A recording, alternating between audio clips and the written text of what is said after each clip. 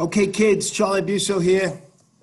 This is the very end, the last 2 pages of the notes. We're doing them all in one shot. We're going to start with number 92. All of the bonding we've done before, ionic, covalent, and metallic, those are all really strong bonds in chemistry. Ionic being the strongest, covalent, very strong. I mean, not quite as strong as ionic, but not in any way a slouch. Metallic bonds holds metals together. Right? And I joke about my keys. I've had the same keys for 20 years almost. Those keys still open the locks because the metals hold together in a really tight, strong way. The bonds we're going to talk about now are called intermolecular. Intermolecular means in between molecules, or actually in between particles, because sometimes we can have molecules in atoms or even atoms in atoms. Well, we still call it intermolecular. And what that means is between the particles. Relatively speaking, these are very weak. Okay, compared to metallic, covalent, and ionic bonds. Okay, and they're really important, and actually they're really cool. It'd be helpful if you had your periodic table, because we're going to want to put our fingers in some of these boxes as we go. So, ionic bonds form between metals and nonmetals. The metals lose their electrons, the nonmetals gain. Actually, that means they transfer electrons, and they make what are called neutral ionic compounds. They're neutral because the electron transfer is perfect, and whatever the charges of the positive cations are, they have to balance with the negative anions. And like with sodium chloride, +1, -1, no problem. Magnesium oxide, +2, -2, no problem. But with this one, copper Roman numeral 2 chloride, we have a +2 and a -1 anion. +2 and -1 don't balance in a 1-to-1 ratio. So we have to have a formula that's not 1-to-1. In this case, it's going to be 1-to-2. The +2 copper ion bonds with 2 -1 chloride anions. But ionic bonds, metals and nonmetals, transfer of electrons. Now, in a covalent bonds are when 2 or more nonmetals share their electrons. There's no metals and no ions ever. Now, the molecules that form are going to either have a single, double, or triple bond. That means they're going to share 1 pair of electrons, or they're going to share 2 pairs of electrons, or they're going to share 3 pairs of electrons. The covalent bonds can be what's called polar or nonpolar. Depends on if they share those electrons evenly. And we measure that with the electronegativity difference. Every atom has an electronegativity value on table S. And if they're the same numbers, like in O2, both atoms of oxygen have a 3.4 electronegativity. The difference between 3.4 and 3.4 is 0. When there's no difference in electronegativity, that means it's a nonpolar bond. But whenever there is a difference, say with water, H2O, the bond between hydrogen and oxygen is polar because oxygen has a 3.4 electronegativity and hydrogen has a 2.2. The difference is 1.2. That's pretty big. The highest number is 4. Goes from 0 to 4. If there's a difference of 1.2, that's pretty polar. And you can rank bond polarity by comparing the electronegativity differences. Most of these atoms follow the octet rule. And the ions do also. Metals lose enough electrons to be isoelectric to a noble gas, and the nonmetals gain electrons to be isoelectric to a noble gas. For the nonmetal covalent bonding, they share enough electrons to get to the magic number, in a sense, 8. There are some exceptions, though, for the very small atoms. Metallic bonds keep hunks of metals together, right? They're not really bonds in a sense, but the way we explain it is the metals are packed cations surrounded by their loose valence electrons, loose and mobile valence electrons. And that helps explain all the important properties of metals. Now, these bonds basically are all inside the compound or inside this hunk of metal. What we're about to talk about are called intermolecular bonds, which are between the particles that are actually not stuck together usually. There's 3 kinds: weak, weak, and weaker. All right, we're going to start with the weakest, I believe. These are all much weaker, though, than the regular compounds. Weakest to strongest is called electron dispersion force. Electrons get dispersed in an electron orbital cloud. Then there's something called dipole interaction, two poles, positive and negative. And then there's something called hydrogen bonding. So there are three kinds of intermolecular attraction. Every single atom and every single molecule has some electron dispersion force. It's really weak compared to everything, but it's important. Makes a difference sometimes too. Dipole interaction is when you have polar bonds with polar molecules. Right? You got to have polar bonds with polar molecules. And then finally, hydrogen bonding, which is like super duper dipole. We'll talk about that in a couple minutes. Now, the weakest, it's caused by the constant movement of electrons in atoms or compounds. Sometimes electron dispersion attraction, because it's not really a bond. It's a force, it's an attraction. It's not really a force either. It's more of an attraction, but it's called electron dispersion force. When the electrons are moving around at any one moment, sometimes they're a little bit more on one side than the other. Let's see what we got going on here. Here's our example of fluorine. Every atom of fluorine has 9 total electrons. So F2 has 18 electrons altogether. And it makes a single nonpolar covalent bond. They both have 7 valence orbitals. They both share one back and forth. So the F2 molecule has a total of 18 electrons. And they literally are all moving around. They're not in little rings going around like the planets that stay very orderly. They are kind of wacko. Electrons are like teenagers. They kind of do whatever the heck they want. So if I were to actually draw a little on this to help you see this, I think I'm going to draw with this, and I think I'm going to draw in red. Right here, there seems to be no electrons. And right here, there seems to be no electrons. So this part of the orbital is going to be slightly positive because there's no electrons. Now, it's kind of negative over here, and it's kind of negative in here. So different places in each molecule are going to be slightly positive. This is going to be a little bit positive here, and this may be a little positive here and a little positive here, but it's going to be more negative in here and more negative here. Now, what happens is, here's another fairly large positive zone, and it's kind of negative in the middle, and then it's positive again on the outside. At any moment in any molecule, for moments, we're talking nanoseconds, the electrons are zooming all around. But moment to moment, there is motion of electrons. And so what it does is it creates in the electron orbitals momentary positive and negative moments in the electron orbital cloud. And so what would happen is, if we actually thought about it, let me pick a different color so you can see. I'm going to go with blue now. This little positive area and this little negative area are going to be slightly attracted together. Slightly. This negative area is going to be slightly attracted to that positive. This positive will be slightly attracted to that negative. This positive might be slightly attracted to that negative for a nanosecond. And then the electrons move, and then at any nanosecond, there's different positive and negative moments, we call them, on the electron orbital cloud. And that creates a certain positive-negative intermolecular attraction. Now, this moment-to-moment attraction with the motion of all of these 18 electrons is a legitimate attraction. It's real, it's measurable, right? But it's not such a big deal. It makes the molecules slightly attracted to each other. It's not zero. But if we were to consider fluorine at standard temperature and pressure, at 273 Kelvin and normal pressure, fluorine is a gas. This attraction doesn't seem to have much effect. It's not zero, but fluorine, which is in group 17, is a gas. So now if we look at the next slide, the next molecule in group 17 is chlorine. Each chlorine has 17 electrons, and a Cl2 molecule has 34 electrons.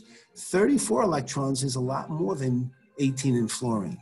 And so because each of these molecules has more electrons that are all moving, they're all dispersed, and at any one moment, they'll be dispersed a little to the left or a little to the right or a little up or down.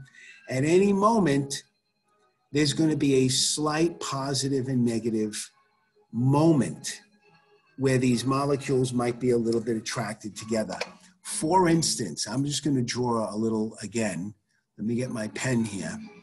This might be slightly negative, and this might be slightly positive.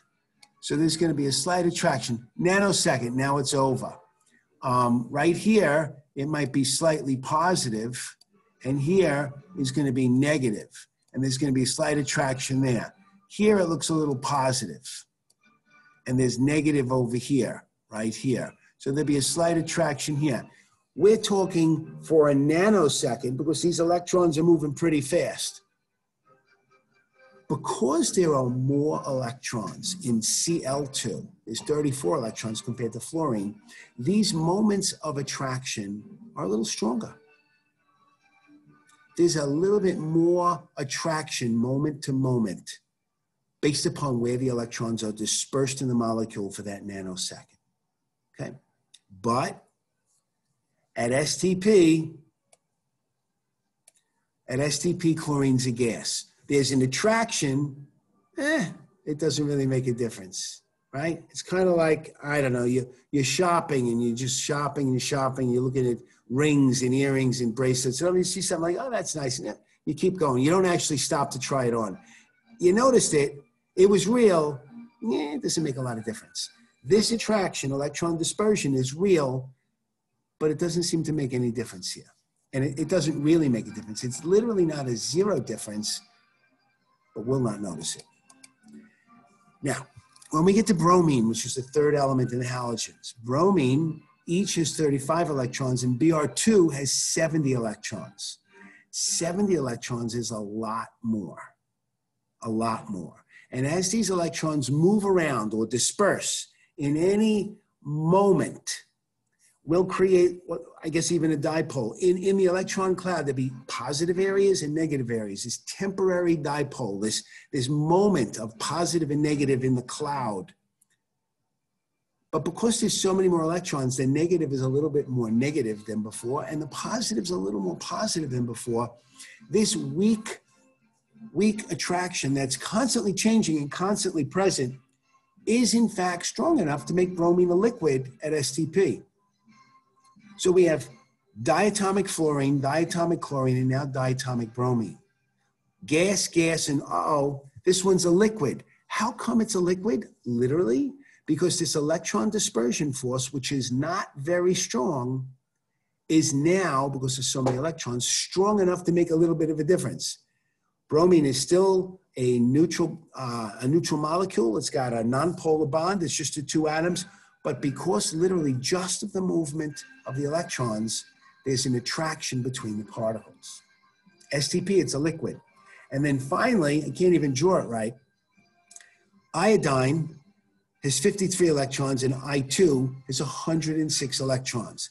And these electrons are moving so much that at any moment, for a nanosecond, there's a much stronger negative or positive moment in the electron orbital cloud that creates a much stronger attraction. It's still weak. It's still weak, but now it's enough to make these iodine molecules stick together. How come iodine is a solid? Because it has stronger electron dispersion forces. Why? Because there's so many more electrons. And at any moment, they're all shifted left or shifted right, and then there's going to be moments of negative and positive in the electron orbital cloud of this molecule.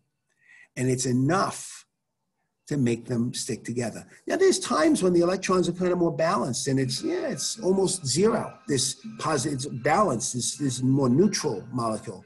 But there's enough electrons in enough molecules, there's enough moments of positive and negative that iodine actually sticks together. So in one group 17, 2 molecules are gases at STP, bromine is a liquid at STP, and iodine is a solid. We have 4 diatomic nonpolar molecules. 2 are gases, one's a liquid, one's a solid, all because of what's called the electron dispersion force. The more electrons you have, the greater it is. So even though it's the weakest of all the forces of intermolecular attraction, it makes a difference.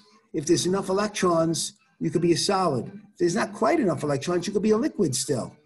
And if there's not too many electrons, it's not a zero attraction, but it doesn't seem to have much effect. Pretty cool. Now, I just said that. We got gases, liquids, and solids. The difference is only due to the amount of intermolecular attraction caused by the electron dispersion force. I just said that. I forgot that the slide was coming and I talked. Okay, I love this font at the top. This is old school Charlie Abuso. I can't even make this font anymore, but I've saved it in the slideshow because I really like that. It's really cool looking with the shadow. All right, electron dispersion is caused by the motion of electrons. The electrons are constantly moving. The dipole attraction is different. When two atoms bond together and there's a difference in electronegativity value, the bonds become polar. One side is mostly negative, that gets the electron. They have the higher electronegativity, they pull harder, they get the electron. And one side is more positive because they lose their electron. Now, if we have polar bonds and they happen to be in a polar molecule,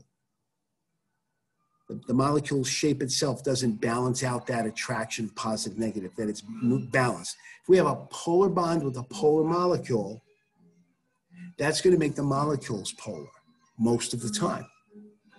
And since one side's negative and one side's positive, we call that dipole.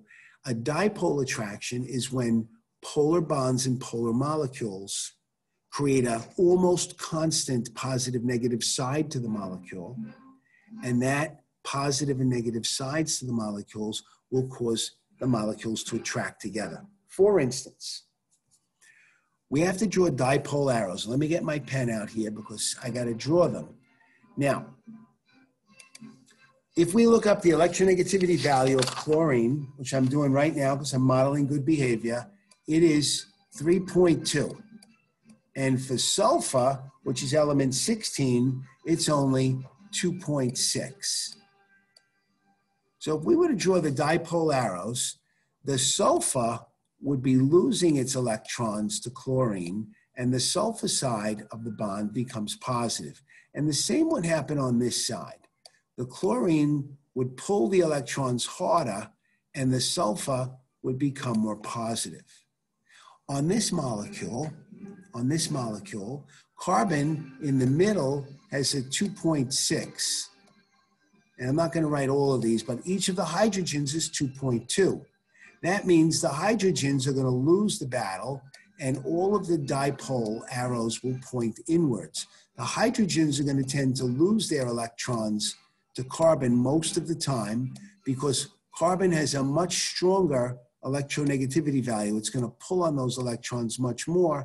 And so all of these arrows face inward. So let's talk about this a bit. Sulfur dichloride has two bonds that are polar. And this molecule is not really balanced because sulfur has 8 electrons. There's going to be 2 here. There's going to be 2 here. It's going to have 1 here and 1 here. This bond means that chlorine is sharing an electron. So the sulfur, which has 6 red dots, is going to borrow 2 dots from chlorine. Each of the chlorines has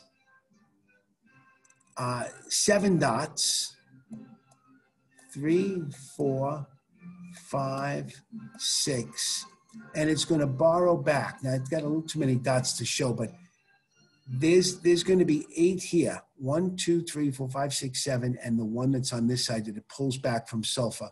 So the chlorines are going to end up with 8 dots also. The dots plus that bar. So they both end up, but chlorine is going to pull harder. And so sulfur is going to end up becoming the more positive side of this molecule, and the chlorines are going to become more negative. Now, there's something called bond polarity, which is obvious here. There's also something called molecular polarity. And molecular polarity has got to do with something called radial symmetry. Radial symmetry is the symmetry that, say, a pizza pie has. If you put a dot in the center and you cut through any direction through the center point, you always get two equal sides. Now, if I were to try to cut this molecule of sulfur dichloride in half, if I were to use my ninja sword that was really small, and I could do this, if I cut this in half this way, on the left, I would have a chlorine, half a sulfur, and two unshared pairs of electrons. And on the right, I would have the same. I would have a chlorine, half a sulfur, and two pairs, another pair of unshared electrons. So it seems like it's got some symmetry there. But if I cut it in half this way, on the bottom, I have two chlorines, and on the top, I have two pairs of electrons. This is not exhibiting radial symmetry. This molecule is polar.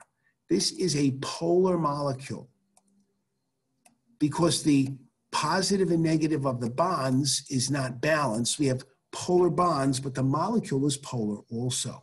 So if you had a whole bunch of sulfur dichlorides together, all the positive sulfur sides would be attracted to all the chlorines on the other sides of other molecules, and all the chlorines would be attracted to all the sulfurs.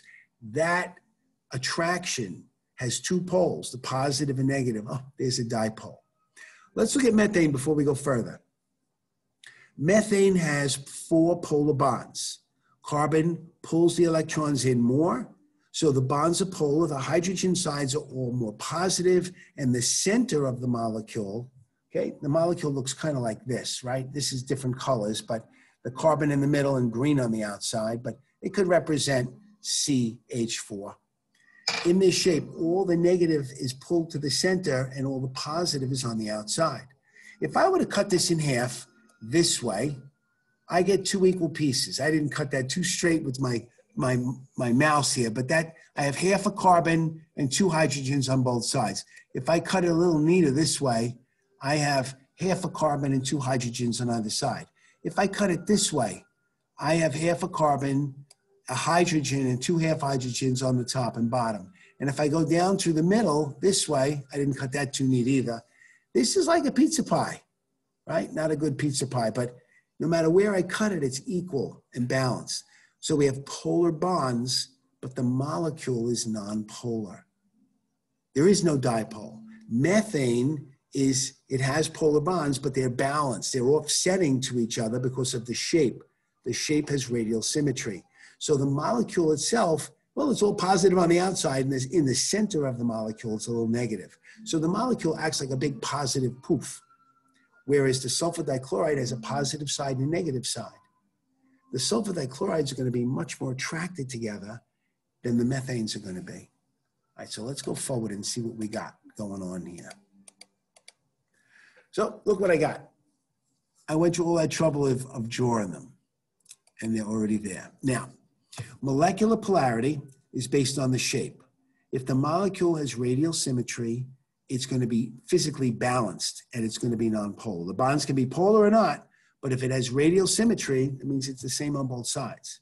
The balance or the symmetry that we need to measure is called radial symmetry. There are other symmetries, but they don't matter in chemistry.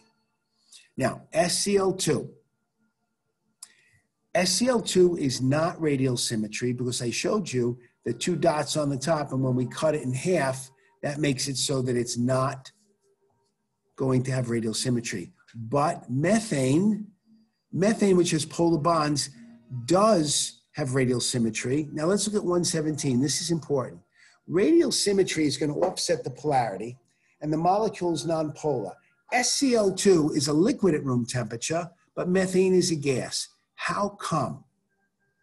Well, the sulfur dichlorides have a lot stronger intermolecular attraction called a dipole attraction. Dipole attraction is when the molecules themselves are positive and negative sided, and they're attracted together.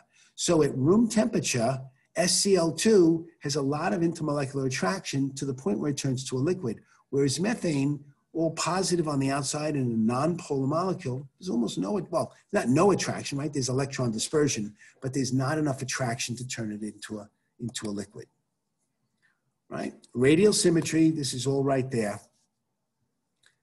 Radial symmetry makes the difference. So if you have polar bonds in a polar molecule, you will have dipole attraction. Dipole attraction is stronger than electron dispersion because it's almost a constant positive negative side to the bond, which makes the molecules positive and negative as well. So look at these dots. Each SCl molecule has red dots indicating the dipole attraction. The chlorines, the chloride side, are attracted to the S's, sulfur, which are positive, and all the positive S's are attracted to other chlorides. And this near constant dipole means these molecules are attracted together almost all the time. And that, even though it's not too strong, is enough to make it a liquid at room temperature, whereas if you have methane, there's no attraction. The green carbons are negative, but they're buried inside these four hydrogens in this kind of a triangular pyramid shape. The whole outside of the molecule is positive, so when molecules of methane come near each other, the positive outside of one molecule and the positive outside of the other, there's like no real attraction. There's no dipole. There is a little movement of electrons. The electrons move around, and there'll be a little electron dispersion attraction, but hardly anything. It's not zero attraction because everything has electron dispersion. Now, the last thing we're going to talk about here is hydrogen bonding. Now, when I was in high school, there was no such thing as hydrogen bonding. We had dipole attraction, and you could measure how strong that dipole attraction was approximately by looking at the bond polarity. The more polar the bond, the stronger the dipole. So we used to have weak dipole, like sulfur dichloride. The difference between them, sulfur and chlorine, is a 0.6 difference. So that's polar. But with water, H2O, the difference between oxygen and hydrogen is a 1.2 difference. That's really polar. So we used to say when I was in high school, sulfur dichloride has got dipole attraction, weak dipole attraction, but water has strong dipole attraction. Unfortunately, New York State says, no, we're going to do something different now with these kids. We still have dipole attraction, but if there are hydrogen atoms in the bond, because hydrogen has such a low electronegativity value, it makes the dipole so much stronger, we're going to call it something different. We're going to call it hydrogen bonding. But really, hydrogen bonding is like super duper dipole. It's the same exact thing, except there's hydrogen present. When hydrogen bonds to oxygen, or hydrogen bonds to fluorine, or hydrogen bonds to anything really, there's a much greater difference in electronegativity. Those bonds are more polar than other polar bonds. Polar bonds create dipole attraction. New York State says if the polar bond has hydrogen in it, we're going to call that hydrogen bonding. Okay, so we got a polar bond. So look at this. SCl2 is a 0.6. Water has a 1.2 difference. It's a huge difference. Super duper polar. So that makes the water molecules stick together way stronger than the SCl2. Now, honestly, what causes this? Polar bonds in polar molecules. Water has a greater bond polarity, so its molecule is more polar than sulfur dichloride. So we got dipole and dipole. We got weak dipole, strong dipole. But unfortunately, New York State says no. We have dipole attraction, but if we have dipole with hydrogen, we call it hydrogen bonding, just to drive teenagers crazy. Super duper dipole. So we talked about this already. The difference in these values is a 0.6 difference for sulfur dichloride or a 1.2 difference for the water. Super duper dipole is going to be called hydrogen bonding. All right, I think we're getting close. Now, I asked you to draw these 6 molecules. They're a bit like soldiers here. They're not too random, but we're going to draw some hydrogen bonding. The hydrogen bonding will be dots or dashes, something different. Those lines are all single polar covalent bonds. We need to draw some dots or dashes to indicate the hydrogen bonding. And that's what this looks like. The dots, the red dot dashes, from hydrogen to oxygen, from oxygen to hydrogen, between the molecules. This is the strongest of the 3 intermolecular attractions, and it's called hydrogen bonding, AKA super duper dipole. Super duper dipole. All right, this is just for fun. Give an example. It contains these kinds of bonds. We'll go through this. For example, ionic. Oh, we got them all at once. Ionic bonds, we have sodium chloride, calcium oxide, potassium bromide, magnesium oxide. We got a metal and a non-metal that bond together by forming ions. Single non-polar covalent bonds. That means two or more non-metals that bond together that have the same electronegativity value. Then we have single polar covalent bonds. This is when we have one pair of electrons being shared, but they have different electronegativity values. HCl, HF, HBr, HI. Those are all single polar covalent bonds, and they're different than the single non-polar covalent bonds because they're polar. Now, a double non-polar covalent bond, that would be oxygen. Oxygen shares two pairs of electrons. There's 6 electrons valence in each. They both borrow and share 2 electrons, so they call that a double bond. And because it's 2 atoms with the same electronegativity, 3.4 and 3.4, it's a double nonpolar bond. Now, when carbon dioxide bonds, it actually has carbon in the center making a double bond to an oxygen on the left and an oxygen on the right. So the carbon dioxide molecule actually has 2 double bonds. And because oxygen and carbon have different electronegativity values, they're both double and they're both polar. So we call them double polar covalent. Triple nonpolar covalent, N2, each nitrogen atom has 5 valence electrons. So each needs to get 3 from the other. The only way to do that is to make what's called a triple bond, and it's actually nonpolar because both nitrogens have the same electronegativity value. So there's no difference in electronegativity. N2 is a triple nonpolar covalent. Now, in a triple polar covalent, this is an odd molecule that you're not going to be really aware of.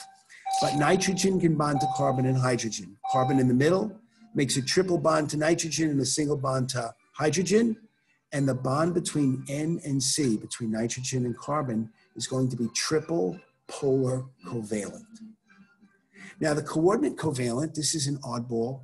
This is when carbon and oxygen bond in a 1-to-1 ratio. They make a double polar covalent, normal, but that doesn't get carbon an octet. The only way carbon gets an octet, the only way it's going to work is to somehow imagine that oxygen will kind of loan 2 extra electrons into the middle, so that even though they're not sharing them between each other, oxygen just shares them with the molecule.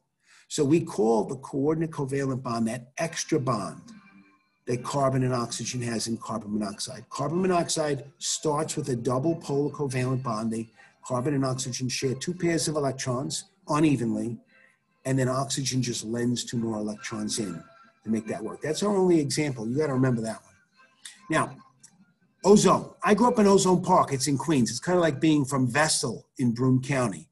Ozone Park is a weird name. Nobody knows why it's called that. There's not any more ozone there than anywhere else. But it was weird. That's where I grew up, Ozone Park. Don't get this one wrong. I take it very serious, personal. Resonating bond, bonds that go back and forth, back and forth. They're hybrid. They're not normal. You can draw them. You got to draw them like in 2 pictures and say first like this, then like that, then like this, then like that, back and forth, back and forth. It resonates back and forth.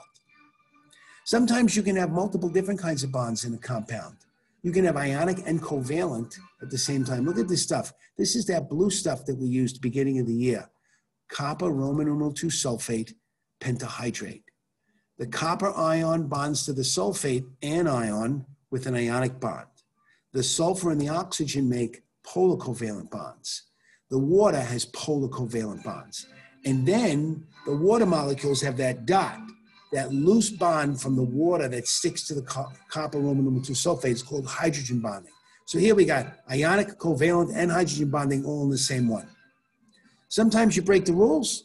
PCl5 will break the rules. PCl5 will cause a molecule like phosphorus with 5 chlorines. Phosphorus ends up with 10 electrons instead of 8. It has too many electrons, but it exists, and somehow it's able to jam it in there, and it works.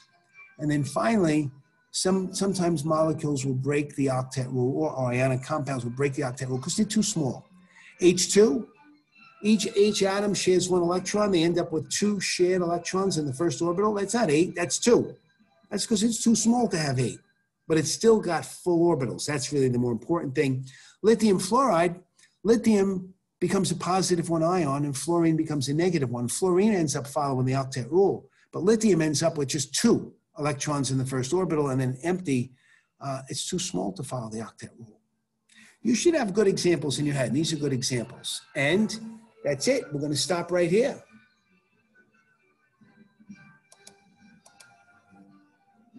Isn't this fun?